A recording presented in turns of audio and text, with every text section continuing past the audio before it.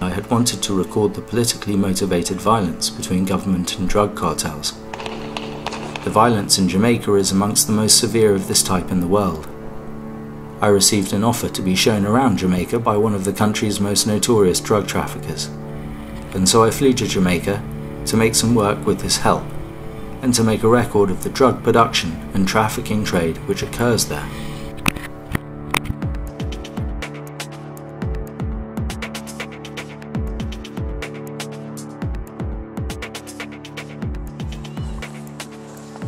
The trafficker, my host and myself go to see 5 marijuana fields in the mountains. We walk to them with a couple of local subsistence farmers who live in wooden and tin sheds in a nearby village. They speak to me in the fields and we establish that a big field can be worth $40,000 to the farmer. This is their primary source of income and they're willing to shoot people to protect it. So when you so in about a month it's going to be ready? Yes. And then you cut it and you dry it and you sell it? Take off and leave them. Yeah. Yeah. And then do you share the money in the village a little bit or not really? No, we... Just the two of you? Yes, and we give a friend them. If we have something, we can give a friend. Yeah, but yeah. in this village, everybody do the same thing. Everything. So all over the hillside there's little gardens like this for the weed? You mean... All the people in the village, they grow in some weed somewhere Yes, everybody has great. All around, yeah, See right there, so... The trafficker who's been showing me around has been working in the drug trade for decades. He used to work as the underboss to one of Jamaica's top drug traffickers. When his boss died a couple of years ago, he assumed the top position. Tell me, how were you in business with? Like, what did you do? Well, in the first half, we used to plant weed, but after a time after that, now, you know, it's when the government started to mess with everybody, he's out, you know, and he started to plant food and citrus. He used to fill boats with weed and send them. Oh, yeah. That was his work. That was his work.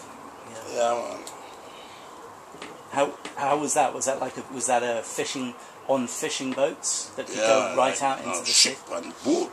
Huge ships. Yeah, yeah. And where did they go? Eh? Where did they go to?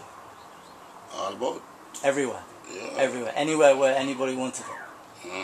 Can you cut out this for a minute? Yeah, of course I can. What?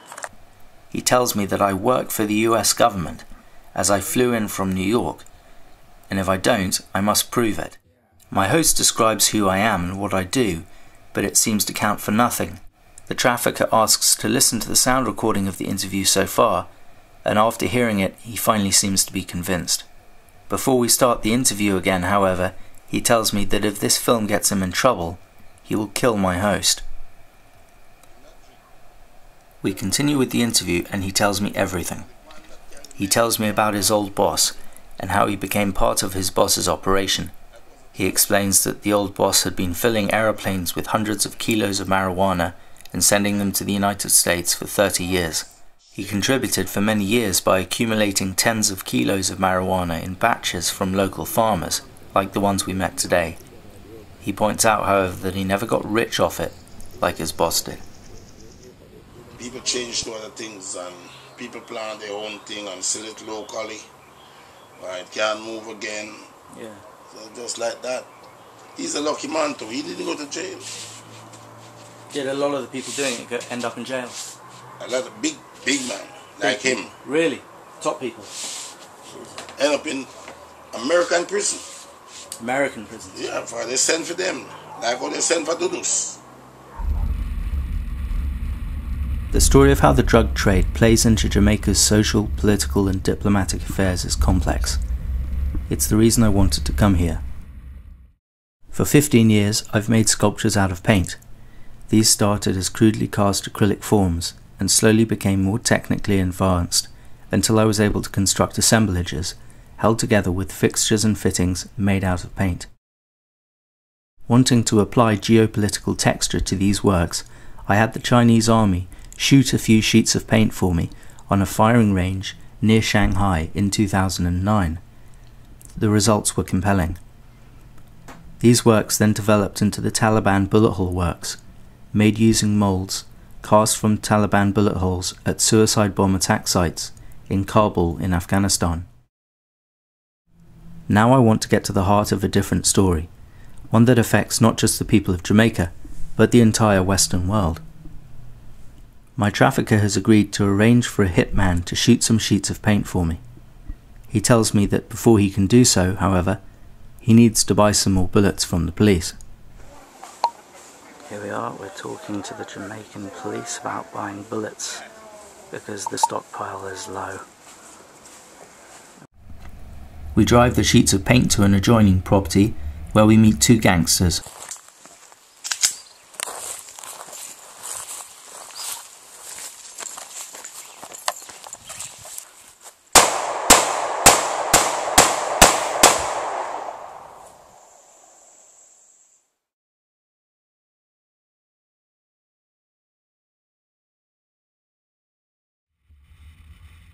Starting early, we depart for Kingston.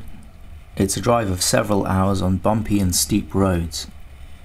During the journey, the radio news announces a double shooting by the police in a Kingston apartment that morning, which results in 2 deaths. One of the gangsters from yesterday is sitting behind me in the car. When we stop at a petrol station, my host tells me he's a hitman. I'm unable to work out whether he's in the car for our protection or the traffickers. We arrive in Kingston and to the edge of a notorious neighbourhood called Tivoli Gardens. Tivoli Gardens used to be the territory of Christopher Coke, the Western Hemisphere's most feared gang leader, who is also known as Mr. Crack. Christopher Coke's neighbourhood was the seat of power for the Shower Posse, an international crack distribution gang which has flooded Europe, the United States and Canada with crack for 20 years. They're known as the Shower Posse for their willingness to shower their victims with lead. At the time of filming, Christopher Coke is on trial in a New York City courtroom.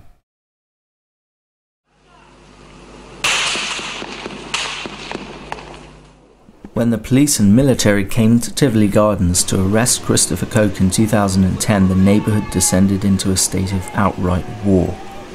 10 days later, 73 people were dead, and the military had withdrawn and resorted to using mortars in a desperate attempt to flush him out. My trafficker explains to me that the true figure of dead is around 200, as the Shower Posse killed anyone in Tivoli Gardens who refused to take up arms to protect Coke. Coke was arrested and the jury is deliberating on his fate as we walk into Tivoli Gardens. My host here is Christopher Coke's brother Kevin, who runs the One Order gang, the Kingston arm of the Shower Posse. He was Christopher's underboss and has taken over the gangs. He's supremely confident as we walk into his bullet-riddled community. Kevin Coke has apparently banned guns, so the gangs continue, but with less violence. We speak to a number of local people about when the police came for Coke. I speak to a local woman whose daughter, this little girl, hasn't spoken for 2 years, since she watched 6 men executed in her bedroom by the police.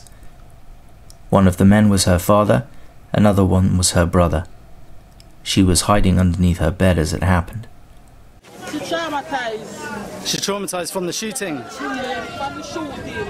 And she had children for 3 years. Yeah. And then them come back here. When the shooting happened, she's scared. And she's not talking. She can't talk. Not talking at all. As well as shooting sheets of paint, I often make moulds of bullet holes, which gives me greater freedom to make the works. So I set about moulding some of the police and army bullet holes in Tivoli Gardens with a fast-drying silicon rubber. This system makes a different type of record from the shop works. It's a graphic record of the event that occurred here.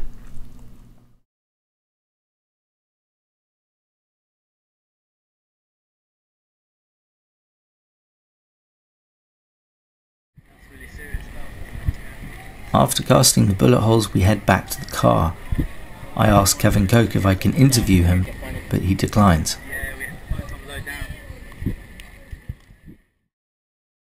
On my second last day in Jamaica, I hear that Christopher Coke has been sentenced to 2 23-year terms for murder and drug trafficking activities by a Manhattan judge. The trial included testimony from Coke's personal torturer, who says he berated Coke for leaving hands and feet all over the torture chamber floor, and occasionally heads as well.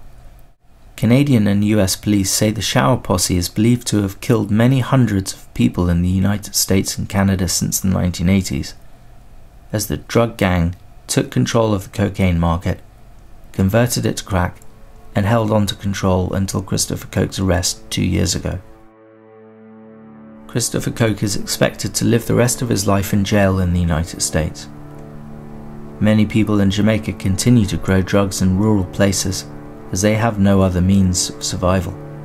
Kevin Coke continues to run the One Order gang in Tivoli Gardens, and my drug trafficker has retired from the business and now owns a restaurant.